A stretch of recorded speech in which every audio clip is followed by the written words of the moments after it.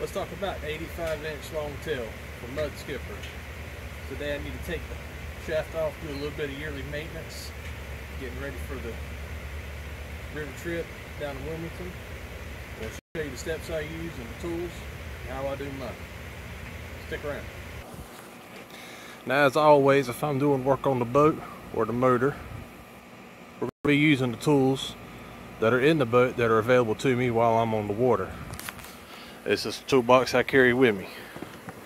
So let's see what's inside, what we can use to get this shaft off today. Alright, inside my shop now. Let's go inside of the toolbox, see what we need to take the shaft off. You get your mud skipper kit. It's a 13/16. This fits your spark plug and your prop nut. We're going to use that. T-handle comes with that. Flat tip screwdriver. And if it's wanting to be difficult, a small hammer and brass punch get the prop off. Got to get the prop nut off. Like I said earlier, it's a 13/16. If that's what you're using at home, try to stick with the stuff I have in my box. So get that on there.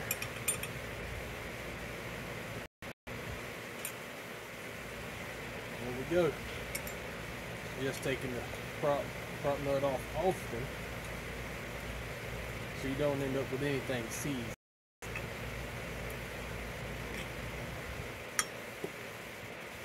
Don't drop your prop nut or your lock washer. It's important that you keep it.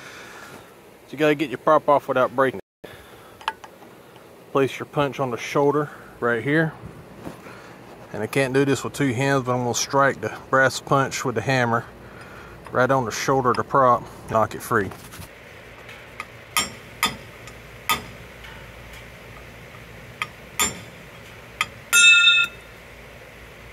Prop's off.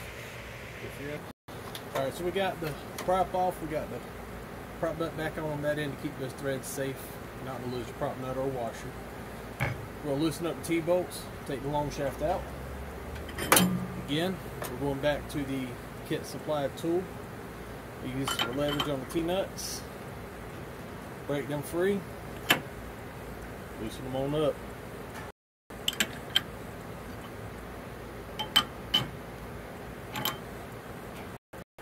So get a little bit of play in there.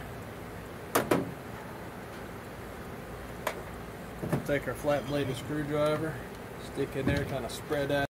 So we'll take the long shaft out of the PTO housing now. We got T-bolts loose, flat bladed screwdriver to separate the PTO housing a little bit. Get the shaft out of the PTO housing, grip the shaft, strike it firmly here, get it to turn, work it back and forth as you're pulling out on it.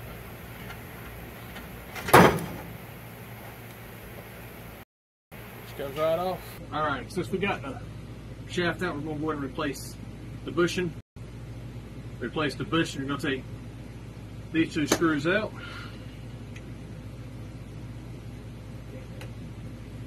Make sure we don't lose those.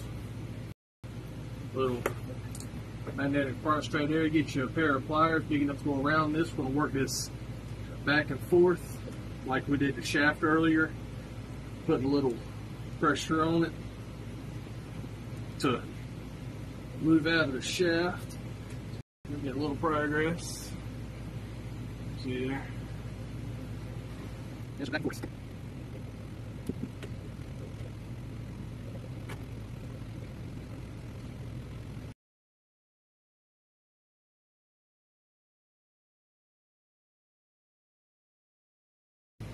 I feel like it's pretty free. There it is. That's the old bushing. New bushing. Got this with my kit. The nice dead blue seated into place.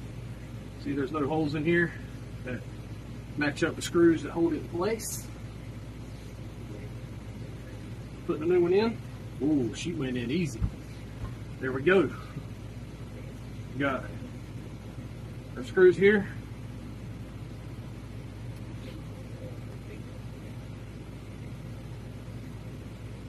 That's pretty easy to drill in. You have to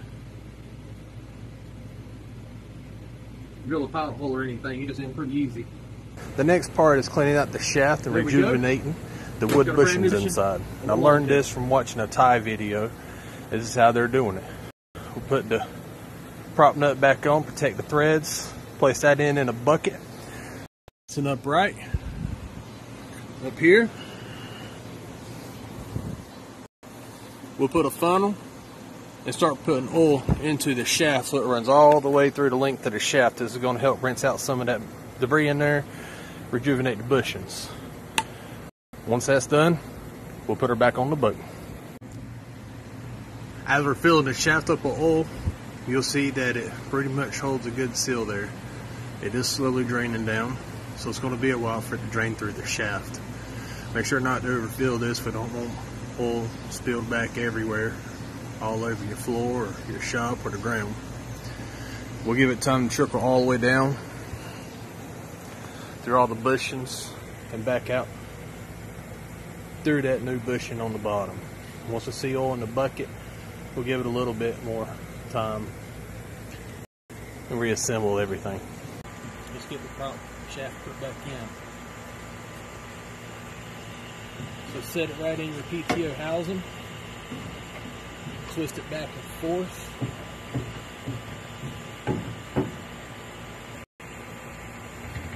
Alright. Dead blow hammer.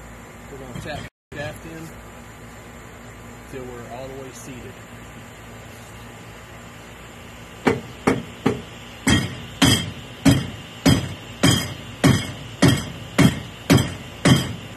Once you have the shaft in all the way, you're sure about it, you have engagement of the gears inside the PTO housing, you got your scag in place, we'll tighten down these T-nuts.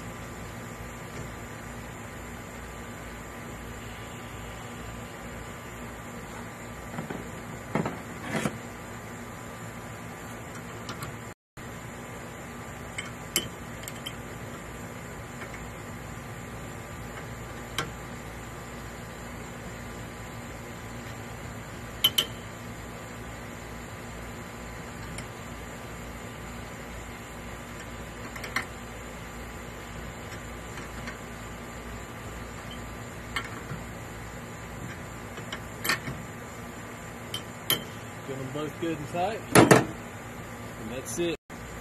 Alright, well that's the yearly maintenance on the shaft on the Longtail mud skipper. That's how I do it. Keep it oiled, keep my engine, my equipment maintained, take care of it so it takes care of me. I'll see you on the next one.